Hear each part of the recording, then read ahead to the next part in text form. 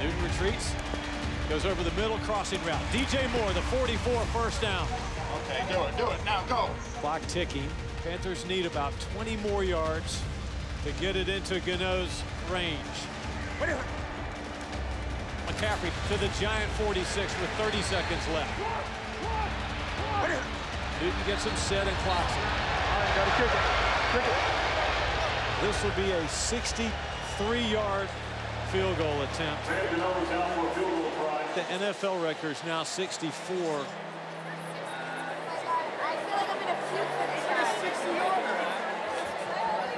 So Gano from 63. Gano's career long is 54. Graham Gano to win the game. 6 seconds left from a million miles away.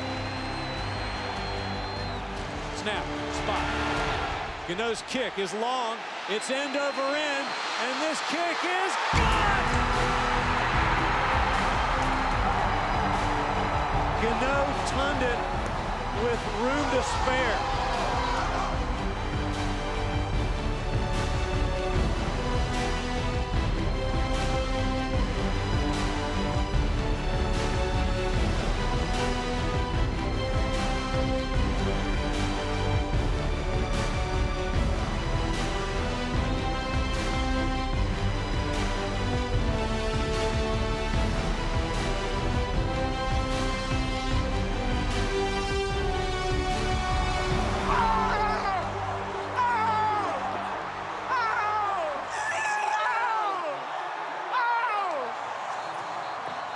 Cam Newton's 16th career game-winning drive, which culminated in a Graham Gano 63-yard field goal, which sets a franchise record and will live for a long, long time. That felt pretty good. I don't even know how far it was.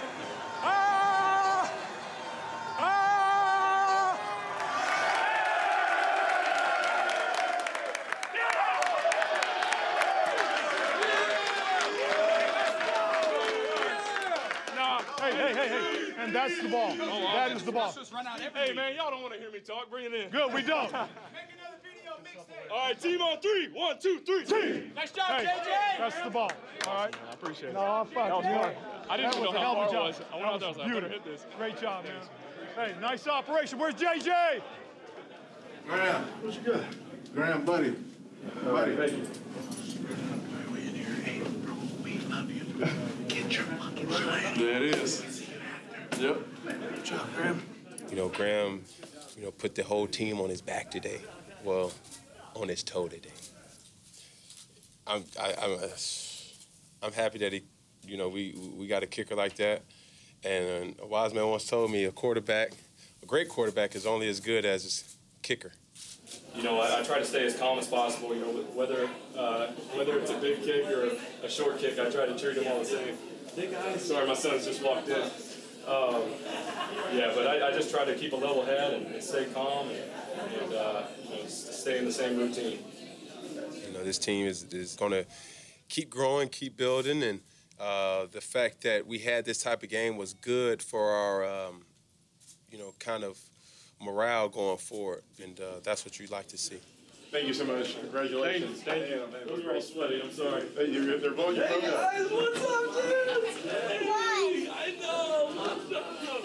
Oh, I'm super sweaty. Ready for me? We are. You guys want to come with Daddy? Come on in. What's up, Jevin? How you doing, buddy?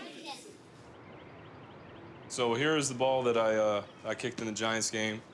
After the game, I went in the locker room and Ron handed me the ball, and everybody kind of went nuts. It was pretty cool. And then they normally ask the guy to break it down, and I was like, man, nobody wants to hear what I have to say, so just bring it in. So that's the ball. And then right here, this is pretty cool. So the last guy to hit a game winner from '63 was Tom Dempsey.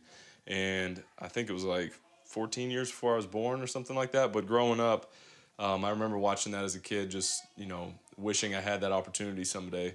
And I just think this is one of the coolest gifts I've gotten. So I put the ball on the tee, just kind of it was a pretty special game, and I'm excited I was able to play a part in it. Oh, I hear somebody coming. It's who?